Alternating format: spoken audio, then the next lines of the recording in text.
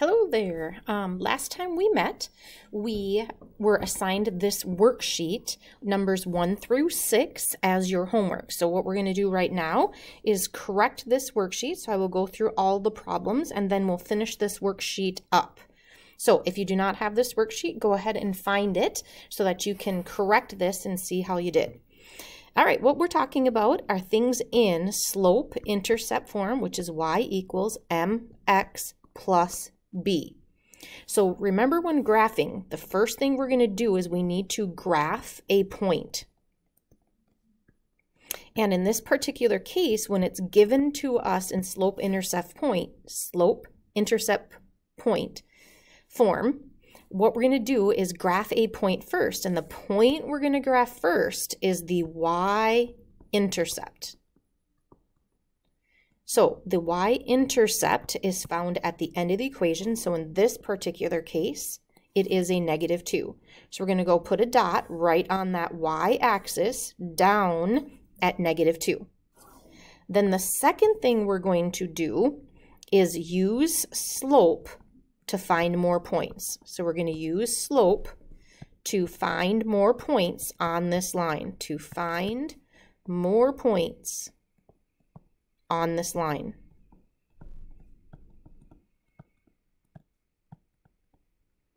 All right, so in this particular case, the slope is 7/2.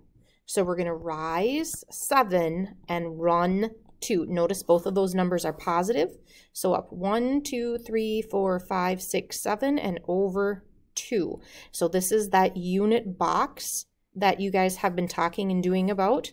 So we have 2 points, so we can now connect them. And make sure you put arrows on the end of your line. Number 2. So we're going to first grab the point, and the point we're going to graph is the y-intercept. And in this particular case, it is 0, 3. So this is your y-intercept. Second thing we're going to do is use the slope to find another point. So the slope here is a -6. So remember, we like to put a 1 underneath it to help us with rise over run. Now, remember, there's 2 different ways to do this. And I personally like to always go up, and then I'm going to go left because this is negative.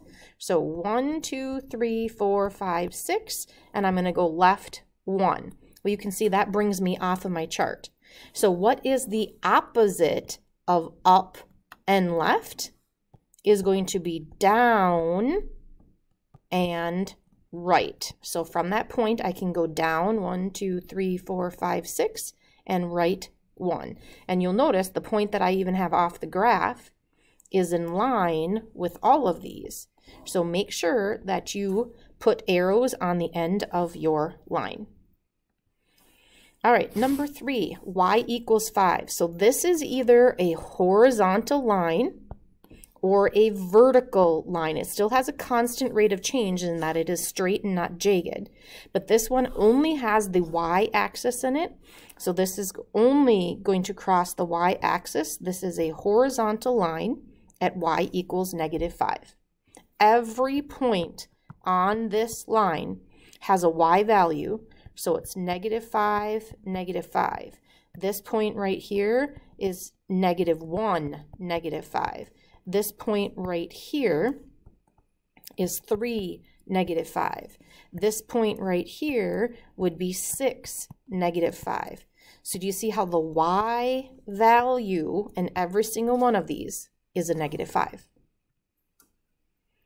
All right, here we have our y-intercept at a +1.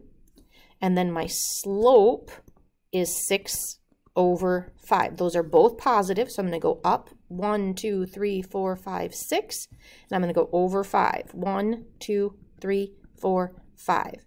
Now, you can see that brought me off my chart. So this is what I'm talking about, that you need to be able to go both ways.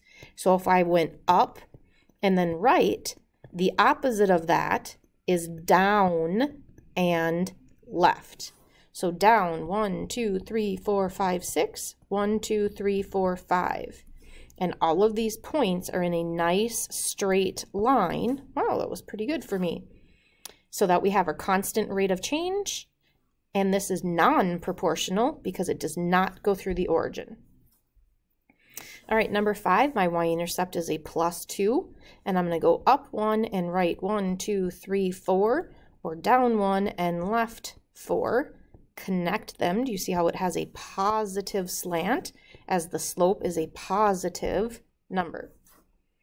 And number 5, well, this one is an x equals 5, so this one can only cross the x-axis, so this is a vertical line.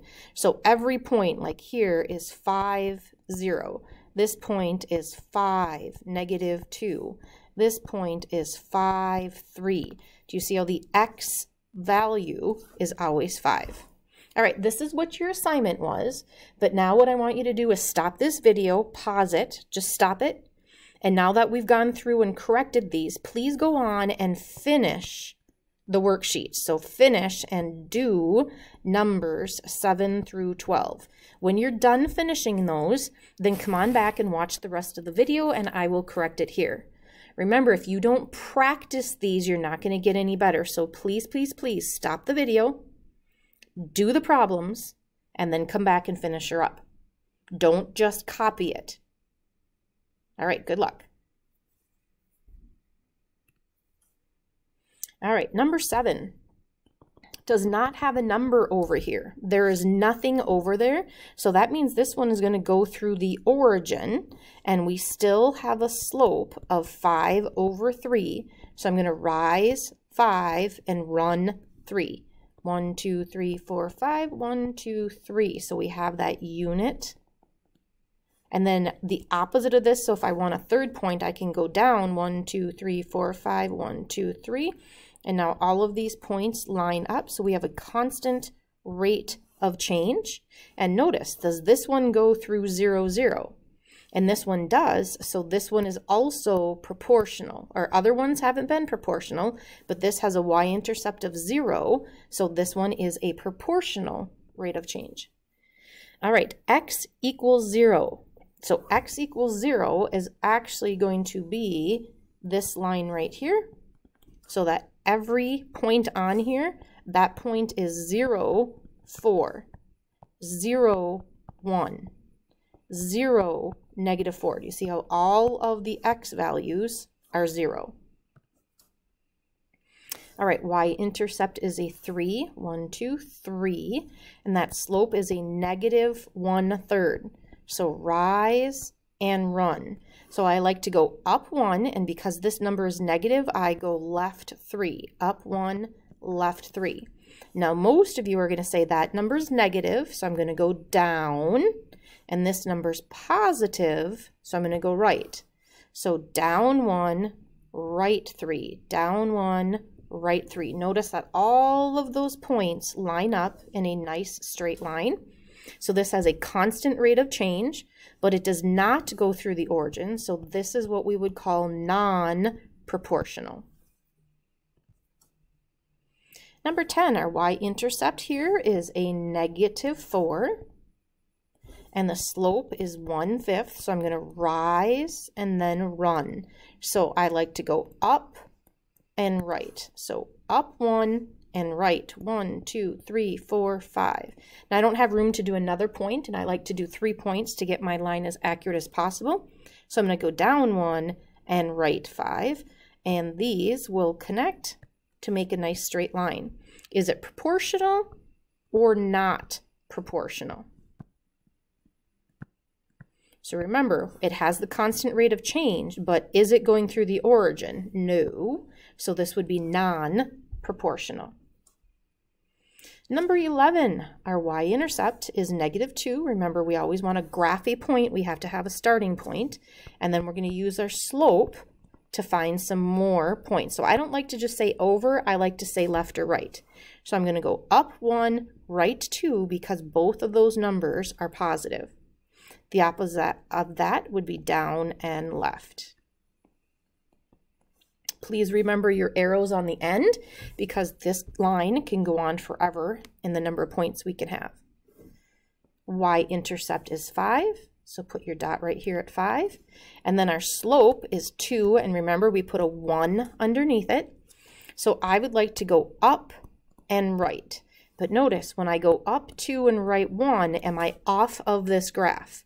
So you absolutely have to be able to go the other way, which would be down and left. So we have to be able to go the opposite way, down and left, down and left. And all of these points are in a nice straight line. Is it proportional or non-proportional? And this one would be non-proportional because it does not go through the origin. Alrighty, we're done with this worksheet. Have a good day.